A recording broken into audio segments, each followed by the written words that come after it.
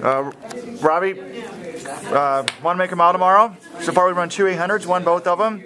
Are you pretty happy with the way training's been going so far? Yeah, I'm very happy. You know, we're definitely taking a long-term approach this year, and I'm happy with the way things are going. It's been very consistent. You know, we've been doing a lot of over-distance stuff. My endurance is where I think it should be, and the speed's coming along. So. Slow and steady. You know, obviously it's a big year, an Olympic year. How are you different than you were last year, given the fact that you finally made that first U.S. team and made it all the way to the finals, the 1500? Yeah, you know, last year it was kind of it was just wild. You know, I don't know. I was so happy with how it went, and you know, I think having that experience, you know, I'm absolutely a better runner for it, and. This year I'm looking to kind of keep that momentum going, keep that ball rolling. The confidence might be the biggest thing, you know. Being able to say that you made a world final, you know, that's, you know, for me that's great. You know, that's all I ever wanted, is to make world Olympic finals, you know, and be able to be competitive in there. You know, I wasn't able to do that last year, but definitely has a fire burning in my belly right now. You know, I want to be in that final again, and I want to be competitive.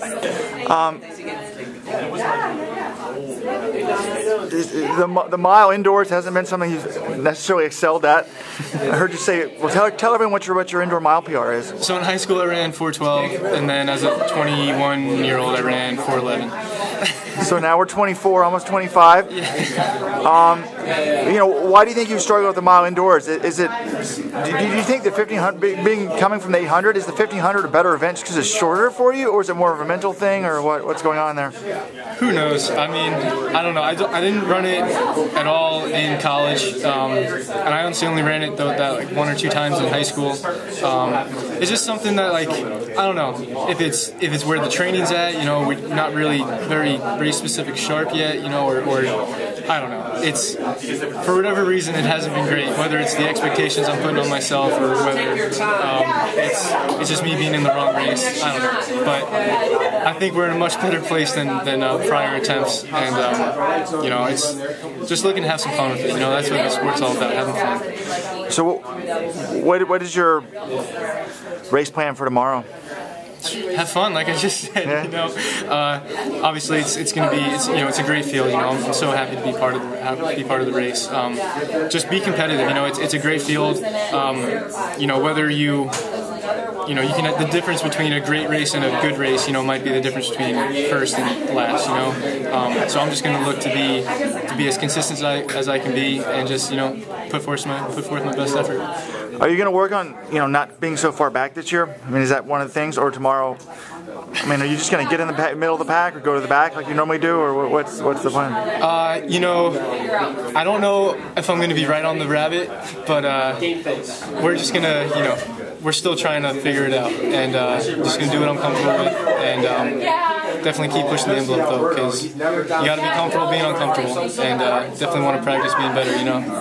And then after this, we're going to go to USA for indoors? Yeah. So we'll see what we're going to run there, either the 800 or the mile, 1500. You know, we'll kind of see how this race goes, and then kind of talk with Vidge and see what he thinks is best.